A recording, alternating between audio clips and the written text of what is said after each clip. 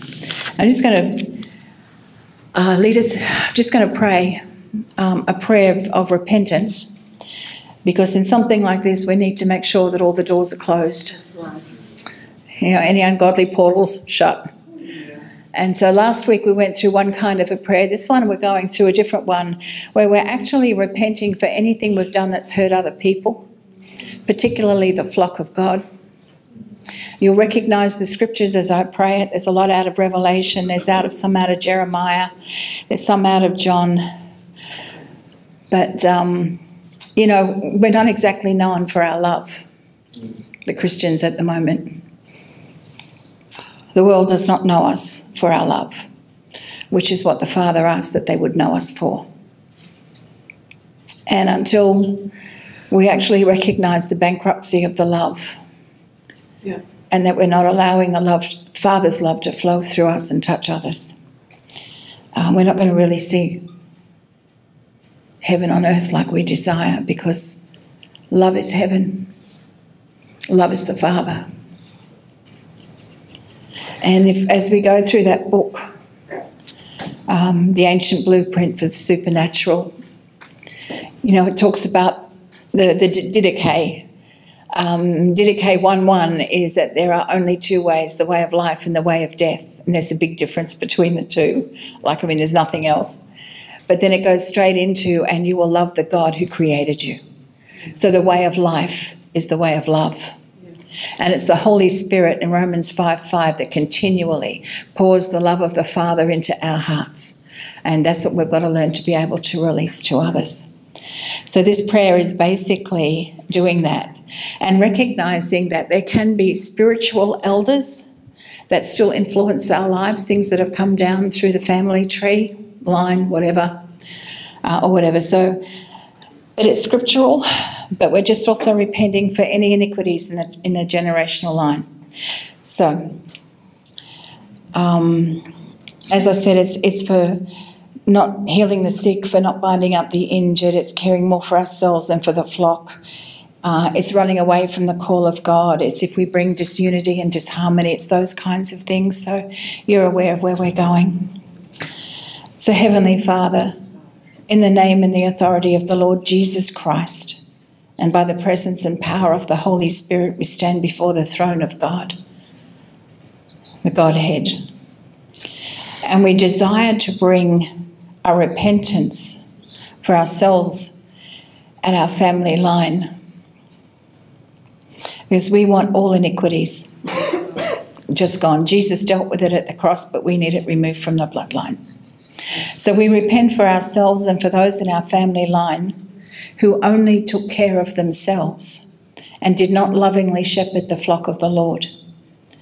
We repent for those who ate well and clothed themselves well, but did not take care of the flock.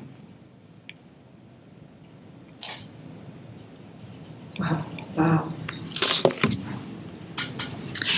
We repent for those who did not strengthen the weak or heal the sick, who did not bind up the injured, who did not bring back the strays or search for the lost, and ruled harshly and brutally.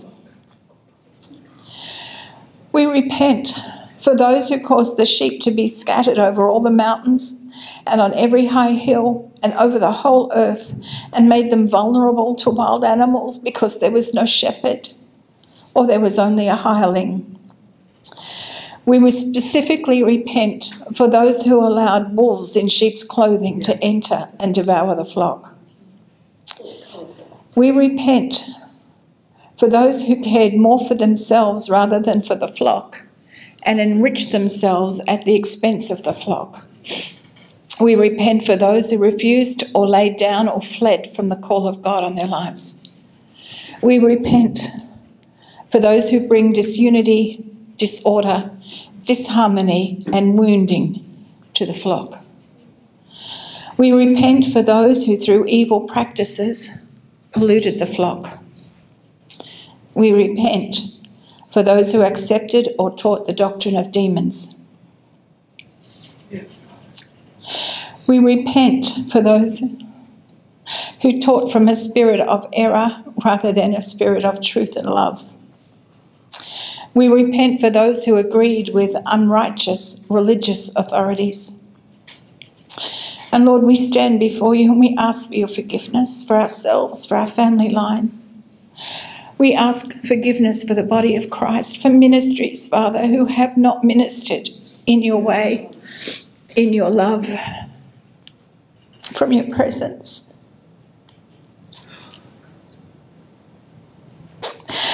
Father, for ministries that have not represented you, but thought they did. God, we repent for every time that we have misrepresented you, your throne room, your kingdom, or your government. So, Lord, we come before you and we ask you to heal us of any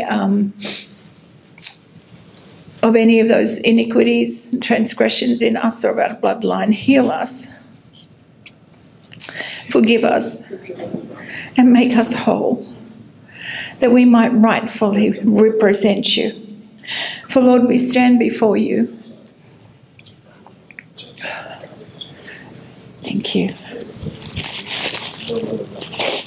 And we ask that we would be, and we declare that we choose to be leaders who are patient and kind.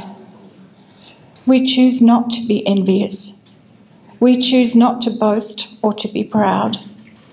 We choose not to be rude or self-seeking. We choose not to be easily angered or keep a record of wrongs.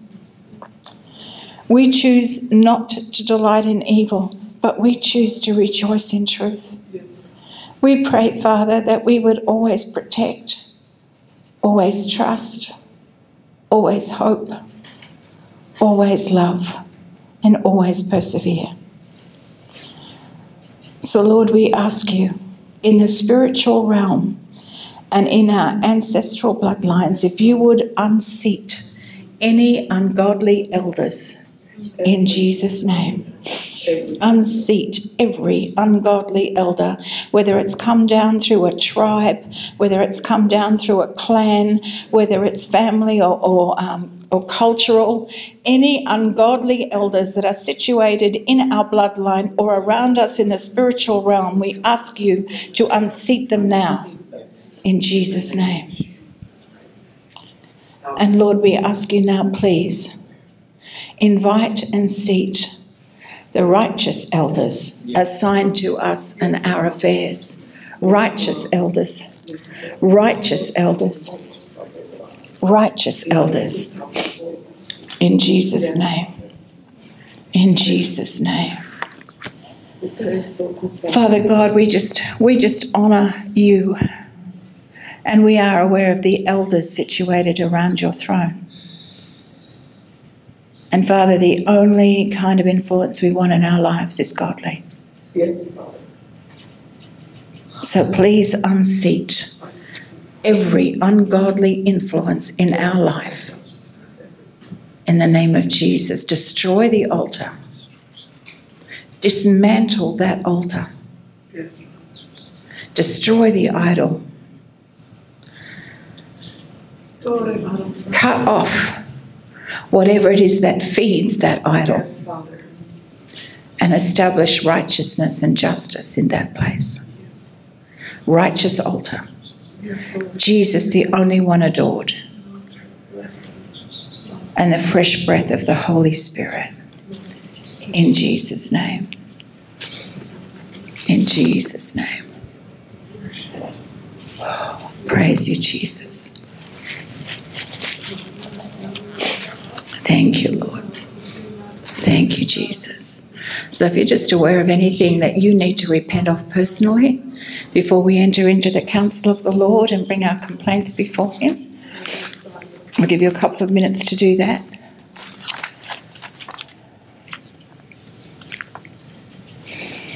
Thank you, Lord. Thank you, Jesus.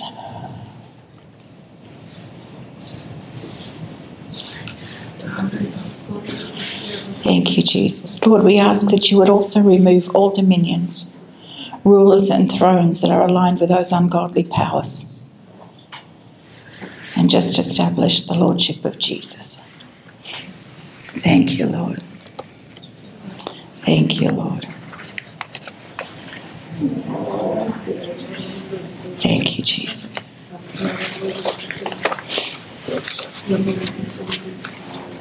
Praise you, Lord. Just forgive us for our COVID cleaning. It's part of the rules that we had to sign up for being here. And so, okay. And just a quick little background just to rehash over last week before we go into the counsel of the Lord. The very first time it's mentioned is in Genesis 18, where the Lord came down and had a negotiation with Abram about Sodom and Gomorrah. And, he said, I've heard about the cries. I've heard the cries from Sodom and Gomorrah, and I've come down to see if it's really as bad as I've heard that it is. Because I tell you what, God is more vitally interested in the affairs of men than we understand. He really is. He's totally in love with people. He's totally in love with the world, with the people. He just is in love, and he wants heaven on earth. That was his mandate from the very beginning. Jesus going to the cross was not plan B. That was a plan of love right from the very beginning. And so, it's going to be a weepy one. Praise you, Jesus. So he came down, and this is something I said last week, which we need to remember, that the cries of the righteous must be louder than the cries of the ungodly. When our cries of our prayers, our worship, our words of truth and love, the cries of the righteous must be louder than the cries of the ungodly upon the earth. Otherwise, it's an imbalance. It's an ungodly imbalance. And so he came down and negotiated with Abram, and Abraham said, well, what if there's 50? What if there's 40? What if there's 30? Down to 10. And all the way through Psalms, you can see David bringing his complaints to the Lord. And this is, and God himself, he brings his complaints to us as well. Like it's, covenant both ways. But we're talking about bringing our complaints to the Lord right now. And in Job chapter 10, Job pours out his heart and complains to God about everything that was going on. But we're going to start in Psalm 55. I chopped on these last week, but we'll go over them again because I want you to see. So one of the things here that we need to remember is that the plan of God, the will of God, is Matthew 6:10. God's kingdom has come. It's here now. Let God's will be done on earth as it is in heaven. Our lives should reflect heaven on earth. If your life is not reflecting heaven on earth, then there is something there that needs to be kicked out of the way so heaven can completely consume every aspect of your life. We should be so different to the people of the world that they just want to come into the kingdom of God because of sheer jealousy. And you look at Deuteronomy chapter 28, verses 1 to 14, the blessing of the Lord was so powerful upon the people that the other people and the towns they went into were scared of them because the fear of God was on the people, but the people feared God. That was why it was there. Right? So we've got to come back to fearing the Lord and walking in the comfort of the Holy Spirit. So when you look at Deuteronomy 28, verses 1 to 14, and you see what a blessed life is, and that's old covenant, and we have a new covenant of much better promises and more sure guarantee, and we're not living Deuteronomy 28, verses 1 to 14. We've really got to have a look at ourselves and say, God, something is drastically wrong with the way we've been taught. Or the way we understand your word, because our life is to reflect heaven. So in heaven, there is no sickness and disease. In heaven, there is no pandemic. And we know about St. Francis, was it St. Xavier, back in the 1500s, when he stepped off a boat in Italy, where a pandemic was raging. The plague was in that city. He was on his way to Japan on a missionary trip. And in Japan, he got thousands, tens of thousands saved and water baptized in like 3 months. Wow. And he stepped off the boat in Italy where the plague was, and as this man of God put his foot off the boat onto the ground, the plague left the city. Come on. That's the power of God on one person. Right, so come on, we've got to lift our expectation and our eyes and our understanding of the power of God.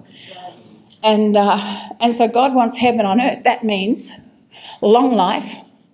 It means divine health, divine solutions, divine wisdom. It means peace, joy, righteousness. It means the favour of God. It means that the world might be in darkness, but you have the light shining in your life and in your home, like in Goshen, where those people were set so far apart, you know, the last couple of plagues that went through Egypt and even the Israelites. But the last few plagues did not touch the Israelites because they were in Goshen. They were redeemed. They were separated, sanctified, set apart. And God is calling us to this kind of a lifestyle where we do live in divine health, where we do live in wisdom, where we do live in authority and power and dominion, where it doesn't matter what's going on in the world. We dictate because we've heard from the living God what he says. Remember the power of Elijah. For 3.5 years it did not rain because of one man's prayers. And then it rained because of one man's prayers. The prayers of righteous people avail much. So there's so many righteous people praying about this pandemic, about government. Nothing is changing. We have to ask ourselves, why are our prayers not effective? Are we not praying in accordance with the will of God? Are we not stopping to hear what he has to say? Like, what's going on? I mean, honest questions. And God loves to give honest answers, which bring redemption. He brings redemption. So I want you to understand that in that covenant that you have with Almighty God, you live a life of heaven on earth. So sometimes we need a mind quake. Not an earthquake, a mind quake. To just bring down the strongholds, the mindsets, the things that keep us imprisoned in a certain area where, you know, we believe the doctor's report more or the bank statement more than the word of God, or we believe something else more than the word of God. God is God, and he's looking for a people who will live for him. So in Matthew 16, verses 16 to 18, Jesus said he'll build the ecclesia. He'll build his church. Matthew 16, 16 to 18. Well, this is a season of transition for his ecclesia because we are moving from the battleground to the governmental ground. We're moving from the sword to the scepter. And so that means a complete shift of the way we pray, the way we see the battlefield, of what the battlefield even looks like. It's a whole different thing. So we're in transition. And in Ephesians 2:6, it says that we are already seated with Christ in heavenly places. We are already there. Already there. So we have to learn to live from that place, from that perspective, from that realm of authority and power and dominion, and look down upon the earth and say, well, that's got to change because that doesn't line up with the perspective of God. For those of you who've read It's All Rigged in My Favour by Kevin Zadai. He said that the book that God wrote for you, the book of destiny that he wrote for you, was written in heaven. So there is no sickness, no disease, no failure, no poverty, no lack. None of that is designated for you because it was written in heaven by a loving heavenly Father. See, I know we live in a fallen world, but Jesus also lived in a fallen world. Yeah. He was not affected by any of these things, was he? He walked in divine health. He walked in divine wisdom. He walked in divine peace. He had the answer to the religious Pharisees and scribes. He could read people's minds and hearts, not read their minds, sorry, read their hearts. So we look at Jesus, who walked the earth as a man, under the power and the anointing of the Holy Spirit, not as the Son of God, as the Son of Man.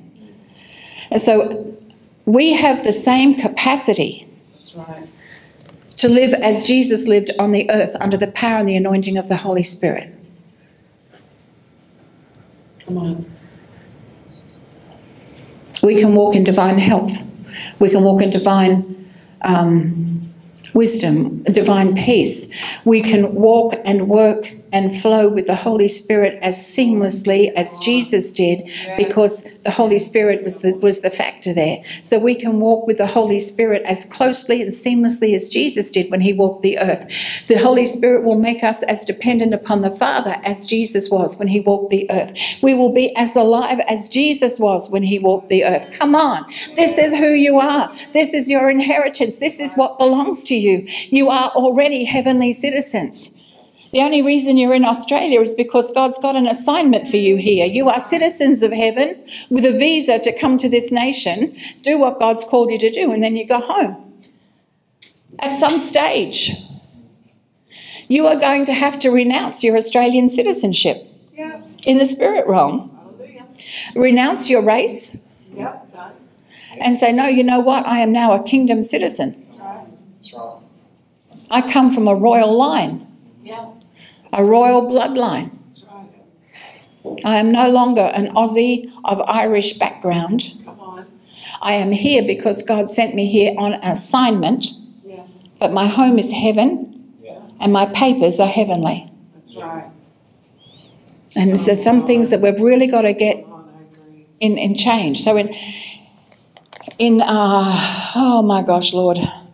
So Father God, I ask right now too, in the name of Jesus Christ, that you would deactivate ungodly discernments and gifts, things that we have relied upon in ministry, relied upon in life, relied upon because it was our gift, we thought we were good at it, but it comes from an ungodly influence. Then right now, Lord, we ask you to deactivate, de-establish and dismantle ungodly gifts, callings and discernments in the name of Jesus. And we ask you, Lord, to re-establish us and reconnect us with godly discernment, godly gifts and godly callings. Right now there would be a shift to move us into the place we need to be. In Jesus' name. Yes, Father. In Jesus' name.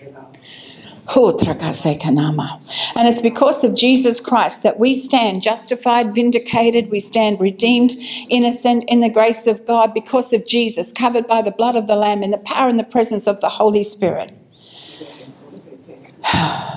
And one of the reasons that we are allowed to bring our complaints before the Lord, David did it anyway, so he's a man after God's own heart. But one of the other things is Colossians chapter 2. If you want to turn there for a sec, and then we'll go to Psalm 55. Colossians chapter 2. Verse 13. And you who were dead in trespasses and in the uncircumcision of your flesh, God brought to life together with Christ, having freely forgiven us all our transgressions, having cancelled, blotted out and wiped away the handwriting of the note with its legal decrees and demands, which was in force and stood against us, hostile to us. This note, with its regulations, decrees and demands, God set aside and cleared completely out of the way by nailing it to the cross of Christ.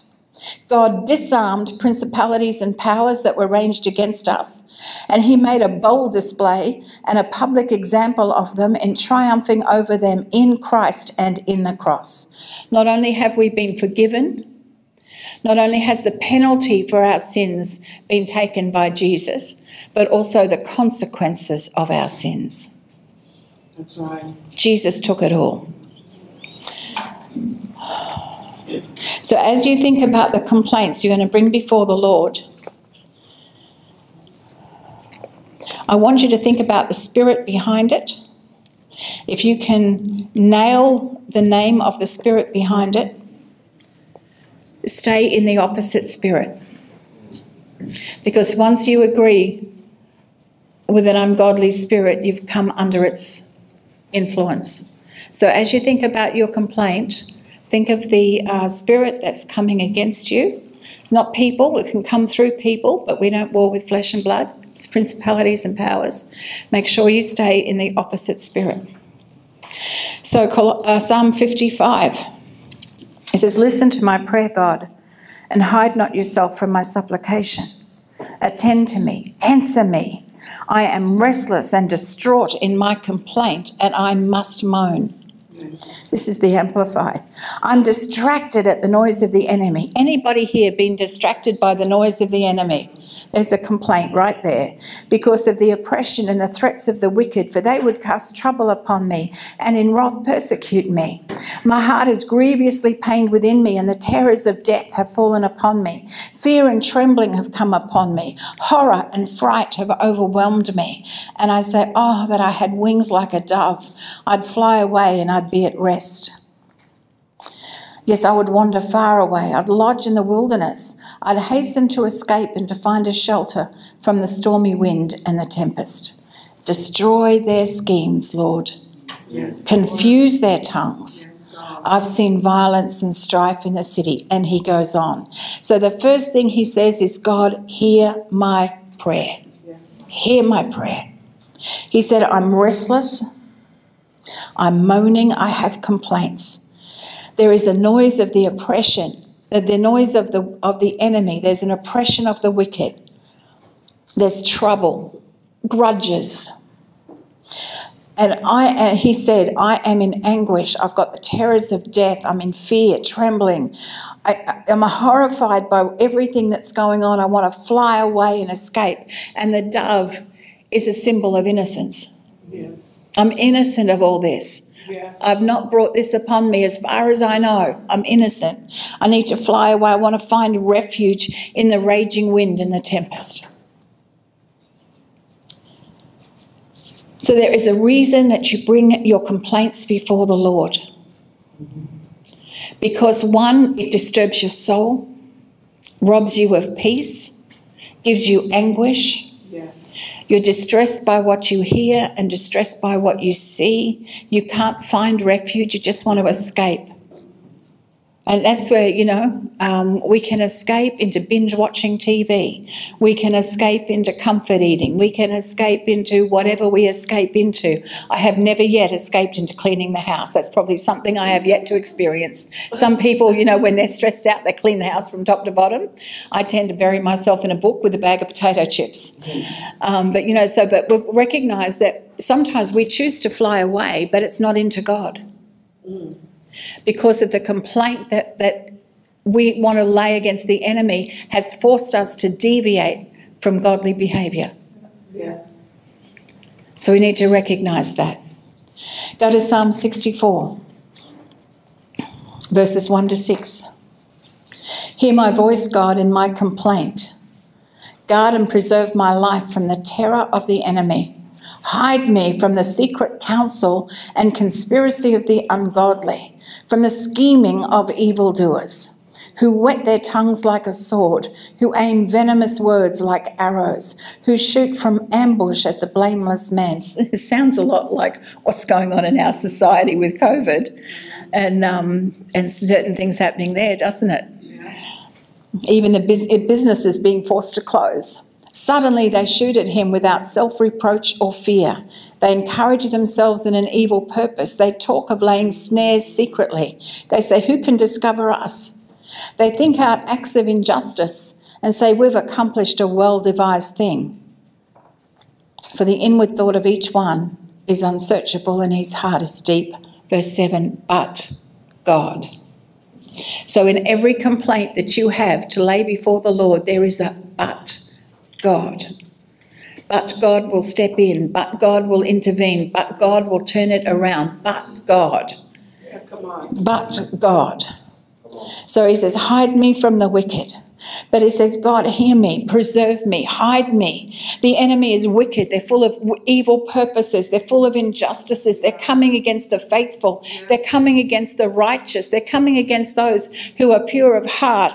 And their strategies, Lord, they've got these bitter words which lay traps for us. We seem to be caught in words and mandates, but we're caught in all of these things. We're caught in these things and there doesn't seem to be a way out. And anything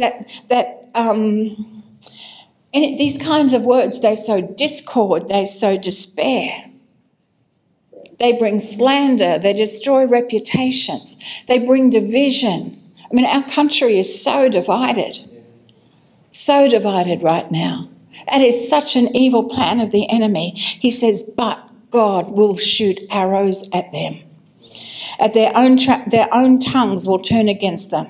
They'll be brought to ruin, and people will be astonished. Have a look in verses 9 and 10 of Psalm 64.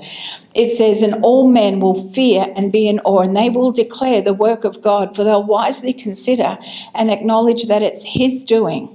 The righteous shall be glad in the Lord and shall trust and take refuge in him, and all the upright in heart shall glory and offer praise. So quite often, sometimes in the midst of living through, attacks from the enemy, the snares, the circumstances, all of the things that are happening in life, we forget that there is always a but God. And we can get so caught up in the complaint that we don't move into the redemption. We don't move into the restoration. Because Jesus came for the restoration of all things. That includes lives, systems, businesses, governments, everything. Jesus came for the restoration of all things. But we can get so caught up in what's happening in our complaint. We can be so caught up in that we don't recognise the move of God. We don't recognise the presence of the Holy Spirit. We don't understand what's going on. And we stay caught up in it and don't give space for God to do a God intervention. Is this making sense? Yes. Psalm 142. Verses 1 to 4. I cry to the Lord with my voice to the Lord do I make supplication. That means you've got to make it known. I pour out my complaint before him. Look, I said last week, we've been taught in church, when you come to church and people say, how are you? You say, I'm blessed. Like life's wonderful. Like, it's pretty good. And if you do have anything going on in your life, you're very careful who you tell it to. And it's almost like they're sworn to secrecy because it can't get out that you've said anything negative. I understand life and death are in the power of the tongue, but if we do not speak out and say, I need prayer, I need help, this is going on in my life and I don't understand it, I need the body of Christ to come around me. If we don't do that, if we don't open ourselves up to the body of Christ, nothing will change because we are not individual cells, we are one body. We are one body. What affects one person affects the rest of the body of Christ. So I understand there might be people we don't feel comfortable with, but surely in the body you can go to people and say, you know what, help. That's right. Help. I'm dying here. I'm being swallowed up. I can't see my way out. Everything's so dark. I can't see the light. I know the promises of God. I know that God is good. But right now, I need you to pray for me. I need you to take communion with me. I need something from somebody to help me get through this. But we have been taught to be hypocritical in church. Jesus came with grace and truth. Truth says this is the facts, and grace says, but this is the redemption. Let me redeem it. Let me restore it. So he says, deliver me, Lord. Where are we? I cry to the Lord with my voice, and to the Lord I make supplication. I pour out my complaint before him. I tell before him my trouble. And when my spirit was overwhelmed and fainted upon me, you knew my path. In the way where I walk, they have hidden a trap for me. Look on the right hand and see, for there is no one who knows me to appear for me. Refuge has failed me. I have no way to flee, and no one cares for my life or my welfare. Who else has felt alone like that? Like there's just nobody around. It's just me. And I'm not even sure I can find God. I know he said he'd never leave me nor forsake me, but sometimes it's like, I know you're there. I know you're there, but I'd really love something tangible, So this is what this guy is saying. My complaint is I feel so isolated, so alone. Nobody cares. Nobody knows. I can't reach anybody. And even if I could, they don't understand. But you, God. Yeah. But God. Yes. But God, you're my refuge. You are my portion here and now. God, pay attention. I've been brought down very low. That's in verse 6. I've been brought down so low, God. I'm no longer seated. Spiritually I'm seated with you in heavenly places, but quite frankly, I'm lower than a snake's belly. Like I can't get much lower in the natural. Deliver me. My persecutors have been too strong for me.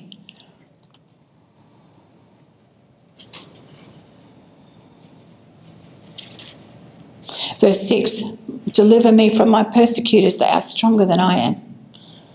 Bring my spirit out of prison, my life out of prison, that I can confess and praise and give thanks to your name. And then the righteous will surround me, so no longer alone, no longer isolated, no longer there, no longer crushed to the ground, no longer sitting in darkness like the dead. But God deals bountifully with me. What kind of prison are you in? Do you feel you're in a financial prison of debt? Do you feel like you're in a prison of loneliness? Do you feel like you're in a prison of like, my family? When will my family come together? When will it work? What's the prison that's got your mind held in that place, which is keeping your spirit there? Because your spirit can only move to where your mind is renewed. So what is your prison? What is your prison? It could be unresolved anger. Could be you're just so angry about stuff that you're not going to open your mouth because you feel if you open your mouth you're going to scream and you're never going to be able to stop. It could be that you're so sad you just want to cry, but you feel if you're going to cry you're never going to stop. We all have these areas of our life that keep us imprisoned. It can be a point of trauma where trauma entered. It can be something that's happened. It can be, but whatever it is, we can feel imprisoned. And God is wanting to set us free. Yes. In Psalm 143, in verse 1 and 2, hear my prayer, Lord. Give ear to my supplications. In your faithfulness answer me, and in your righteousness. Enter not into judgment with me, God. Don't judge me. Give me mercy. Give me mercy. Don't judge me, Lord. I'm about as, I've repented of everything I can think of. I've fasted, I've prayed, I've done everything I know to do, but still I'm in this attack. I've got this that just won't stop. God, is it your judgment? Don't judge me. It's not his judgment. You've been attacked by the enemy. And it's time to stand up and say enough's enough. Because you've got to get this righteous anger on the inside that says, how dare the enemy attack one of God's covenant people? How dare he? He does not deserve any attention. He doesn't deserve the time of day. He's under your feet. He needs to stay there. But when we're caught up in a complaint, it's like all we can think about is the complaint. So our focus is on the enemy and what he's doing rather than on the goodness of God and the glory of the Lord and the power of Jesus and the wonderful presence of the Holy Spirit. It's like we can't even feel it. We can't get to it. We can't access it because we're so caught up with this complaint. So I've got to understand, we've been taught just suck it up, princess, haven't we? Yeah. Just stand until. We've been taught all of that kind of stuff, but that's not about that. It is about, you know what, God, I have a complaint. That's right. And it's like, in the natural, if you've got people next door who party and who continue to party loudly with the music that's boom, boom, boom, boom until 2 or 3 o'clock in the morning, 3 or 4 nights a week, you have a right to go to the police station and lay a complaint. You have a right to complain if the building subbies start work before, 7 o'clock or something in the morning. There are certain laws that give us protection and peace. So if we're allowed to complain in the natural, why have we stopped complaining, bringing a formal complaint to God in the natural, in spiritual? I should do it in tongues. You understand what I'm saying? Yeah. But we have not been released to do that. We've got to just keep speaking the word. Keep speaking the word. Stand on the word. Speak the word. Which is fine. We need to understand the word and to love the word. But the word is life. It's not a hammer, except to the enemy. It's life to us. It flows with the Holy Spirit. It's just absolutely gorgeous and beautiful. Of course, it's Jesus, the living word of God. But you have the right to recognize when the enemy is coming against you and to say, hey, before this gets too far, I'm going to lodge a complaint. Here you go. Because I want it dealt with. Before it gets too far, I want it dealt with. That's right. And so this is understanding kingdom. Understanding kingdom. There are kingdom laws, kingdom constitutions. Understand kingdom. You have a right to lodge a complaint. So you ready? Yes. Okay. So we stand in the grace of God, and the mercy of God is all around us. Yes. Thank you. Let me just say, if you want to learn how to lodge a complaint, Psalm 143. I love Psalm 143. It's perfect. So right now, Father, we're all at different places in our walk with you. We're all at different levels of understanding, different levels of revelation. But Father, I rely upon your love. Yes. To minister to each and every one of us in the way that is right for each and every one of us, individually and yet corporately. Jesus, we thank you for your grace. And Holy Spirit, you are the seal around this time. You are our protection. You are the presence of God in our midst. But we ask you to seal us off as we do this. And I call forth grace, more grace, manifold grace, and grace upon grace for all of us. Thank you. Mercy. So thank you, Lord. Thank you, Lord. So just before we enter in, we're all one, okay? Lord, I ask that you would position us, and in the name of the Lord Jesus Christ, by the sword of the Spirit, I ask you to sever off our lives every old mantle, old scroll, old weapon, and old discovery that is not fit for the present or the future. I'd ask you to sever everything that is not coming with us into the future. Cut it off. Even revelations that are no longer applicable, cut it off. We will not be hampered or hindered in our move forward in Jesus' name. And we ask, as we position ourselves before the throne of grace, before God the Father, God the Son, God the Spirit, we ask that you would position us and place upon us new mantles, that you would release new scrolls to us, that you would give us new weapons and new discoveries and new revelations. We ask for the new. We will not be bound to the old. We sever the old and we step into the new now, the present future. We step into the present future. We will not be held in the present old, present past. We step into present future. So God, I ask even right now by the angelic presence that is here, that you would release scrolls, prophecies, scrolls to the people, that they would receive it, that they would hold it, that they would be able to read it, and they would just be able to tuck it away and say, yeah, that's it. That's my mandate for now. That's what I've got. Let there be new mantles, new assignments, new weapons, new discoveries, and new revelation. More. Thank you, Lord. In the name of Jesus, I ask that every lie and every assumption that we have made from the do-it-yourself tree of the knowledge of good and evil, let it be destroyed now in the name of Jesus. Holy Spirit, bring a mind quake to each and every one of us. Bring a mind quake to us. Destroy the old so we can renew our minds. Let only your truth and your revelation and your love remain. Reconnect us with Jesus, the tree of life, in those areas where we were being fed from the knowledge of good and evil from that tree.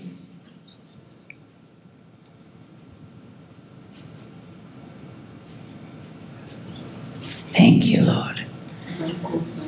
Thank you, Jesus. Oh, thank you, Lord. Thank you, Lord. Thank you, Lord. Those mind quakes are going to continue for a little while for some of you. Thank you, Lord.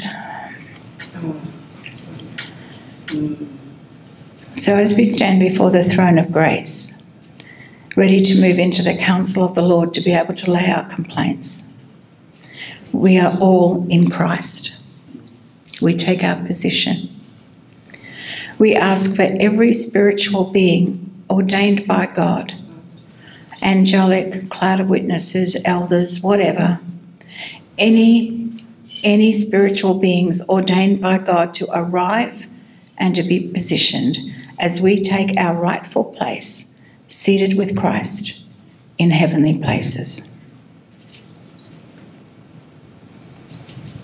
I ask you now, if you have a complaint against the enemy, have you thought it out? Is it written down? Are you ready to go?